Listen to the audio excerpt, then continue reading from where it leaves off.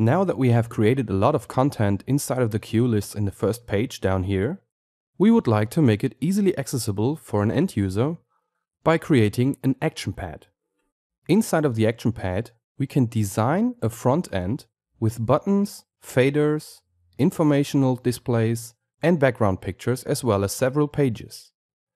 Just click onto the Edit button in the top left, and you will see the dot matrix in the background, which shows us we are in the edit mode. You can add pages for creating something like a menu. You can delete pages, import pages, export pages, or export all pages. You can also add items. You can delete items or get to their properties. You can cut, copy, and paste items. You can get to the extras menu. You can set the window size or go to kiosk mode, which is the full screen mode. For now, we would like to add an item, a button. The mouse pointer will now be a target, and you can drag and drop a button easily. Once you double click the button, you will get to the properties menu. Inside of the properties menu, you can change the caption of the button. As I would like to control the scroll text cue list with this button, I will call it scroll text.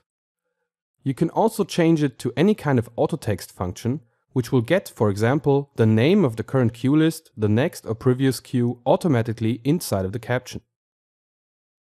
Below the auto text button, you can find two images. One image is for the deactivated status and one for the activated status. Let me show you how it works.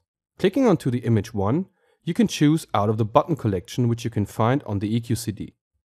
At this point, I would like to tell the user that if he pushes this button, something will play. So I'm choosing the play button image. For image 2, I would like to choose something more alarming to tell the user that something is playing already, and once he pushes the button again, it will stop. So I will choose the red stop button. Inside the properties on the right side, you can create a tooltip for the button, you can decode the auto text, or you can make the button invisible. For example, for using it on a floor plan as a background picture, to have an invisible button to change pages like a menu. You can also set the scripting ID and the font type you would like to use. You can change the horizontal alignment or vertical alignment of the text, as well as a text format. It's also possible to make the button an ellipsis and change the background style to rectangle, round, quiz show, or none. Inside of the colors options, you can choose which color should be used if you don't use pictures for an active or inactive background, as well as for the active or inactive text.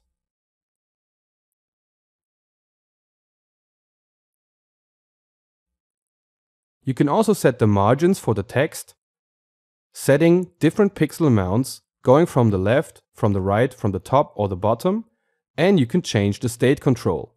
In most cases, you won't have to change any of the automatic parameters for buttons. Very important, in the second tab of the button, you have to choose which action should be executed.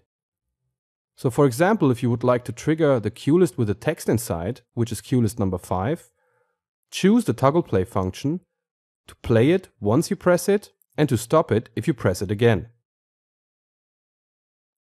Going out of the edit mode and clicking onto the button will start the scroll text.